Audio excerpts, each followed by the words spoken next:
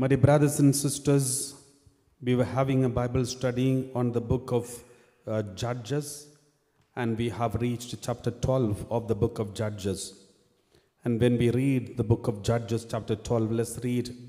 It is after the victorious victory of Jephthah, and he came back and he had to sacrifice his only daughter. And we heard about it yesterday. And today, chapter 12, verse 1, the men of Ephraim. So there is another tribe. When Jephthah and Gileadite, the Gilead tribe of Gilead, and Jephthah, when they came out victorious after a war against the Ammonites, when they became victorious, Ephraim, another small tribe, they came complaining, just as usual. They are always men of complaints. Only when there is a victory, they come complain.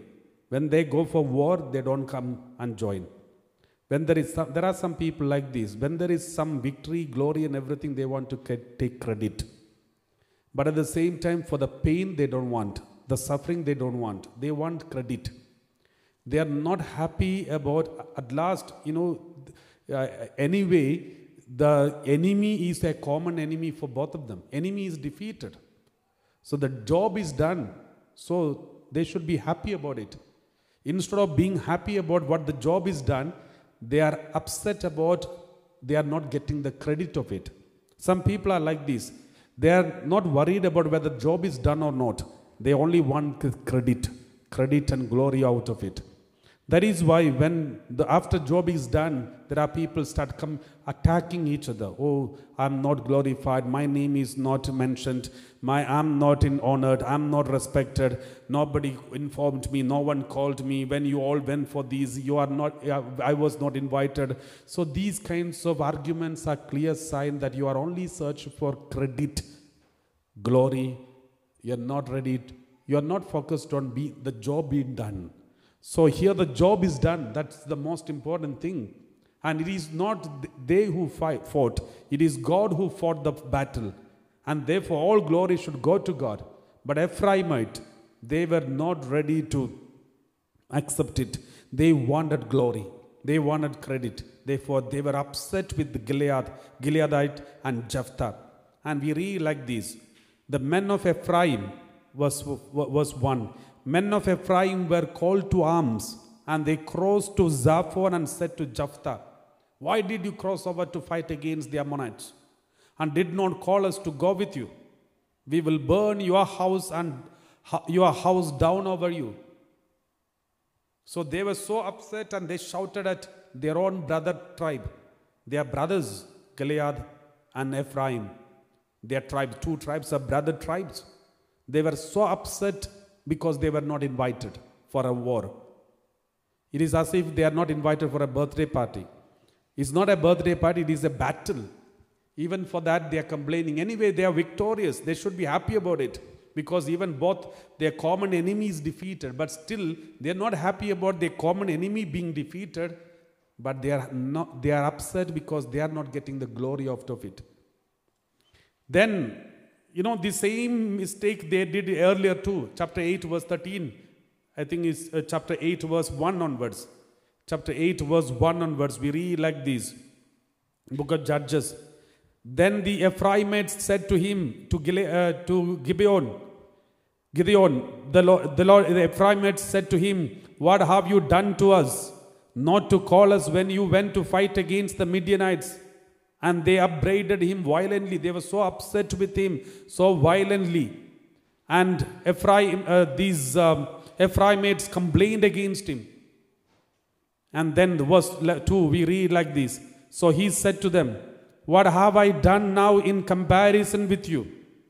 Is not the gleaning of the grapes of Ephraim better than the vintage? Abiezer, verse 3. God has given into your hands the captains of Midian, Oreb and Zeb. What have I been able to do in comparison with you? When he said this, the anger against subsided. He was so diplomatic. Gideon was very diplomatic, and he somehow managed to handle them amicably, and he did not instigate any fire into it. He was okay with that.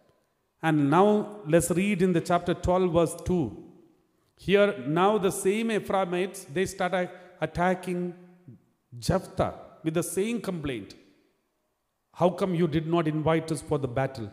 Then what did Jephthah do? Jephthah is not like Gideon. Each person is different. If one time you are saved, doesn't mean next time you will have the same experience. One time you are forgiven doesn't mean you will have the same experience from the people on a different occasion.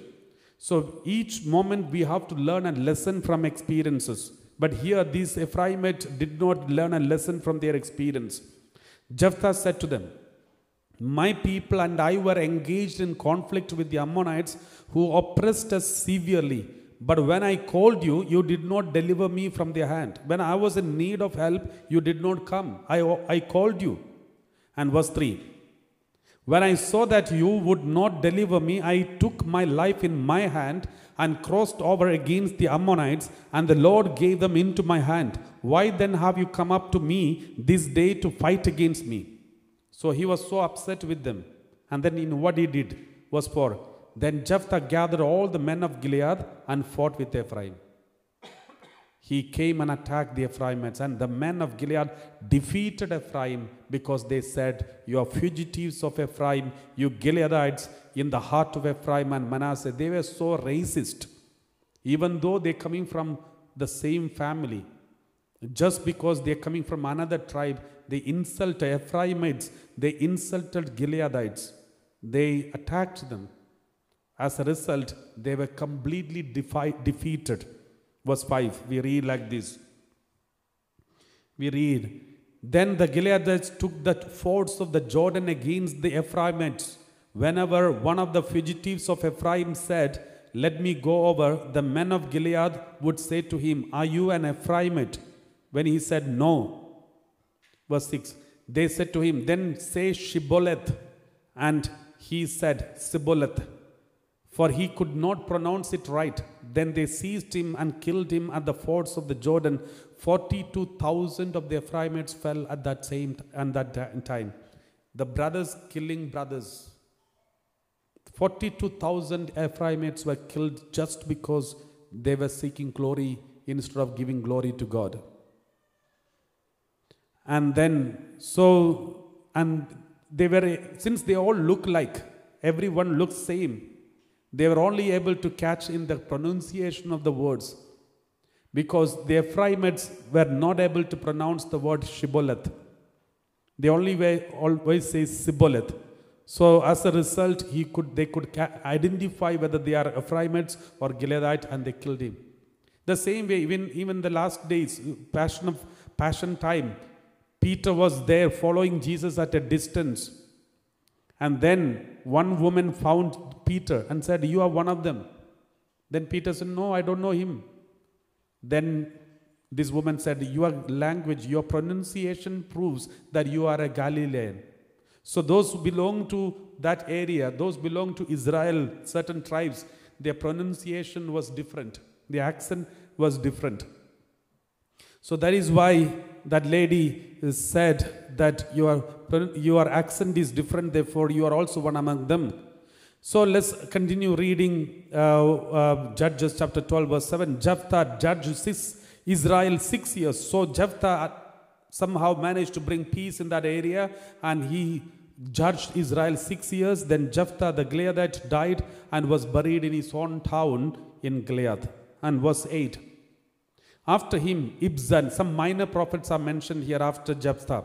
The minor prophets, minor judges, they are called, one of them is Ibzan of Bethlehem, judge Israel. So a man from Ibzan of Bethlehem. It's not the Bethlehem where Jesus was born. There are two Bethlehems in Israel. One is in the north area. Another one is in the Judah, the Bethlehem of Judah. Jesus was born in the Bethlehem of Judah. But this Bethlehem is somewhere in the north, in the kingdom of Israel. The whole Israel is divided into two countries, the kingdom of Judah and kingdom of Israel. So this Bethlehem is in the kingdom of Israel. So the other Bethlehem is kingdom of Judah, the Bethlehem of Judah. Jesus was born there. So here, Ibzan of Bethlehem judged Israel. Next one, verse 9.